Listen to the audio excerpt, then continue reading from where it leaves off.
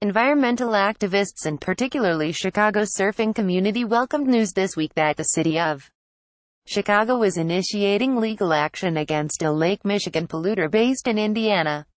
For years, surfers have traded stories of skin rashes and infections they blame on oil and chemical pollutants along the curved beaches of northwest Indiana. There, lake enthusiasts share a coastline with steel mills and oil refineries.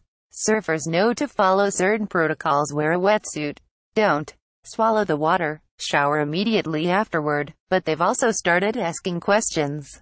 Their group, Surfrider Foundation, linked up with the Abrams Environmental Law Clinic at the University of Chicago Law School. Surfers and law students began documenting and mapping illegal discharges into Lake Michigan, mostly based on companies' self-reporting. In April, after U.S. Steel admitted its Portage, Idaho plant had released an alarming plume containing toxic hexavalent chromium into a ditch that drains into Lake Michigan, the group began to draw up plans to sue under the Clean Water Act. As we got further into it, the issues at the plant were not just a one-time thing, said second-year law student Ben Siegel, who led the research project into lake pollutants this past summer.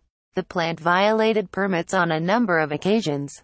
During a final comb of documents, law students found that the Portage plant reported another chromium spill that exceeded permitted levels in late October. The company asked Indiana environmental regulators to keep it quiet. U.S. Steel requests that this submittal be afforded confidential treatment under all applicable statutes, the company wrote in an October 31 letter to the Indiana Department of Environmental Management, and Indiana officials did keep it quiet until Tribune reporter Michael Hawthorne started calling. Why Indiana officials didn't immediately notify the U.S. EPA of yet another illegal discharge is unclear. A U.S. Steel spokeswoman said the discharge wasn't serious enough to report to the feds and did not pose a threat to public health. In other words, move along, nothing to see here. The October spill pumped into the lake nearly double the amount of chromium allowed over a 24-hour period. We don't know how much of it was the really bad stuff, hexavalent chromium, and neither does the EPA.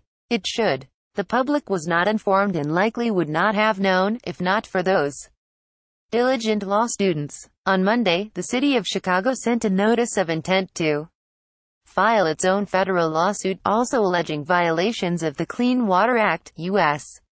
Steel is committed to complying with all environmental standards, to ensuring the safety of our employees and our neighbors in the communities in which we live and operate, and to safeguarding our shared environment, the company responded. We take that responsibility very seriously and recognize this as a critical aspect of our role as a member of each community in which we operate. We'd like to take the company's word for it, but documents uncovered by the law students show multiple violations of the company's permits dating back several years. Both the April and October discharges occurred at the same sewer outfall. Because of that and the severity of the April spill, U.S. Steel should have notified federal officials of the second discharge. The public deserves to know. We are dealing with drinking water. We also have to ask, where is Indiana Gov. Eric Holcomb or Attorney General Curtis Hill on the company's pollution record? Why is the city of Chicago taking a more aggressive posture than the state where the steel plant is located and the spills occurred? We will not stand idly by as U.S. Steel repeatedly disregards and violates federal laws and our natural resources, Mayor Rahm Emanuel said in a statement. Yes, underline that. The April plume caused beach closures and water intake centers to be shut down. U.S. EPA Administrator Scott Pruitt visited East Chicago earlier this year, promising a back-to-basics agenda at the EPA that would focus on clean air and water, despite budget cuts proposed by President Donald Trump's administration. Mr. Pruitt booked another flight. Companies that discharge into Lake Michigan should not get away with minimal and secretive reporting.